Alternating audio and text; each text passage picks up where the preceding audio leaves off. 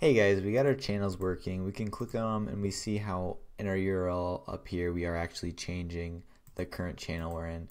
But right here we're displaying it, but we don't actually see the channel there. And the reason for this is our sidebar is not passing the data over here. So if we look at our code, our sidebar is kind of encapsulated, and we need to, in our sidebar, we're fetching the data, the all teams query, and that's how we're knowing what getting the data for our channels. But then over here I'd like to know the channel name for my header and my send message component. That way I can see those. So this is usually known as lifting up the state. But since we don't have any state, this is really just us lifting up GraphQL query. So instead of putting the GraphQL query in sidebar, we're actually going to make it in view team. So we're going to do a quick refactor and add GraphQL here, and then we can pass the channel name as in. So we're going to copy this, paste it in here, and instead of sidebar we're going to do view team, and we need to import these guys. So import GraphQL, and that's coming from React Apollo, and we can grab our import for our GraphQL here. So now we're going to be pulling in the query up here so we can grab the props. So before we were grabbing what? Loading in all teams. So I'm going to make this a regular function now with a return statement, and that way I can do some extra stuff at the top. So I'm going to say data, we're going to get loading, and then all teams. Oh, and it doesn't like it. Oops. It doesn't like it because I didn't put a comma. Save. There we go. And I'm just going to undo and add right here. If loading, we're going to return false. I mean null. That way we do a blank screen. So now we have all teams. So basically the stuff we were doing here we want to do over there. So I'm just going to copy this, and let's see, all teams. I can just pass in all teams to this component too. So the current team ID is really just params.teamid.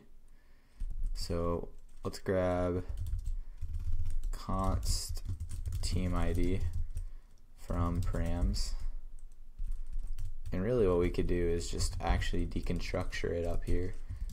So team ID, and use that here.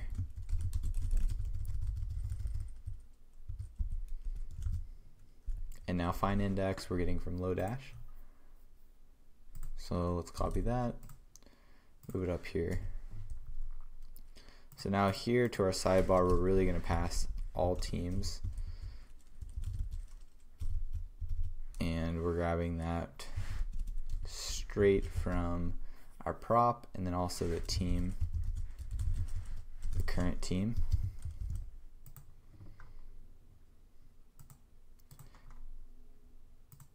And maybe we can just pass in the teams. We can actually create this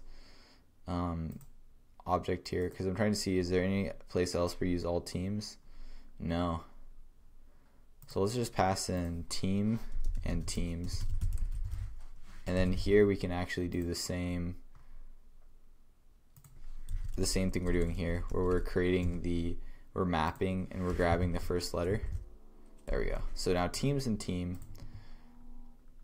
and so in my sidebar over here I'm gonna get const team, or this is coming from the props now, so we can delete all these teams and team. So pass the teams in here, and then the team we're already using here.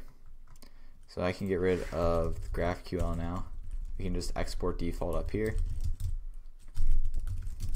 and we don't need any of these things, and we don't have this anymore, and we don't have loading. We still are gonna check out, what are we checking out the token? Oh, to get the username. Yep. Alright, So the rest of that looks good. So now this should work the exact same. Clicking on these, we're able to switch. We see our teams still here, or sorry, our teams here and our channels here, so everything still seems like it's working.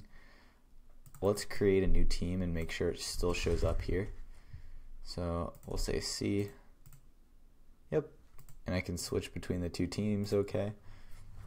So notice how we just took all our actual GraphQL request and added it to this view team component, and took the actual choosing which team ID or which team we're grabbing. So now what this allows us to do is here to just get the current channel name. So the way we know what channel is actually from our parameters.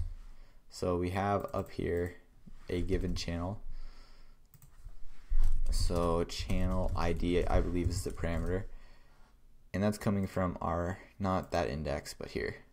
Yep, we call it channel ID. And if we click on that, we can see it pop up. But you notice when I first change channels, we don't have a default, so that can be null. So we need to be careful and cover the null case for a null channel ID. So now we want to do basically find the current channel. So current channel is equal to. So we're going to check if we have a channel ID. If we do, and let's cast this to a boolean, and I'm going to do the same thing here. I haven't, so you notice how that casts this to a boolean. I haven't been doing that, but someone made a comment about how it hurts performance, and also it's basically better, just a better style to cast it like this. So I'm going to start doing this mainly for the increased performance too, because it's kind of sloppy not to cast your variables to ints, or not ints, to booleans. So I'm going to start doing that. So cast this guy to a boolean. So if the channel is undefined, we're going to handle that over here. Otherwise, let's grab the channel from our team.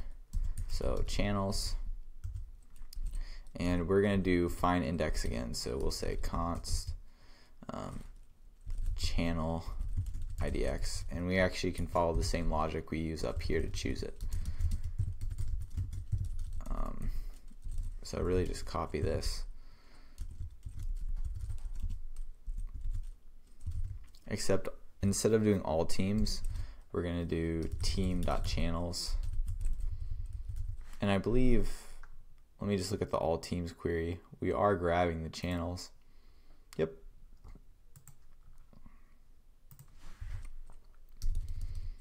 And we're looking at the channel ID, and we want to find the ID, and otherwise we just get the first channel.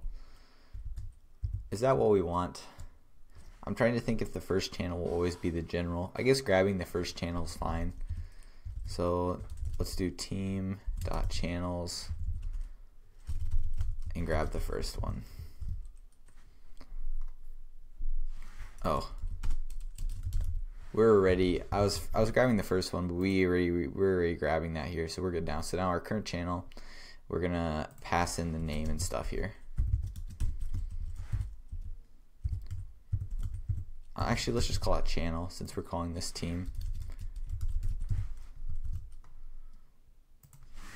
and do channel.name, and we're gonna pass that to our header as well.